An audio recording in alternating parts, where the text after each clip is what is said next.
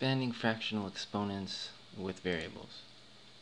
Okay, so the first thing to do is distribute the exponent on the outside to each individual number or variable's exponent. So that means distribute this outside one here to this guy, and to this guy over here.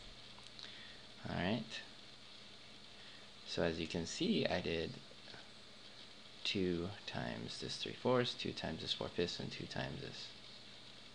Well, it's to the power of 1, actually. Okay?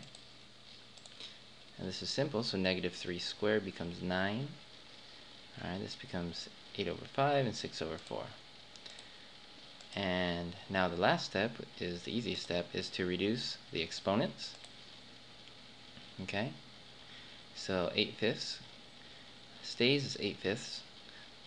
Most teachers will want you to keep it in the improper form. Some will tell you to reduce it to mixed, but that's pretty rare. And then 6/4 then reduces to 3/2, and we leave that in improper form as well, and that completes our problem.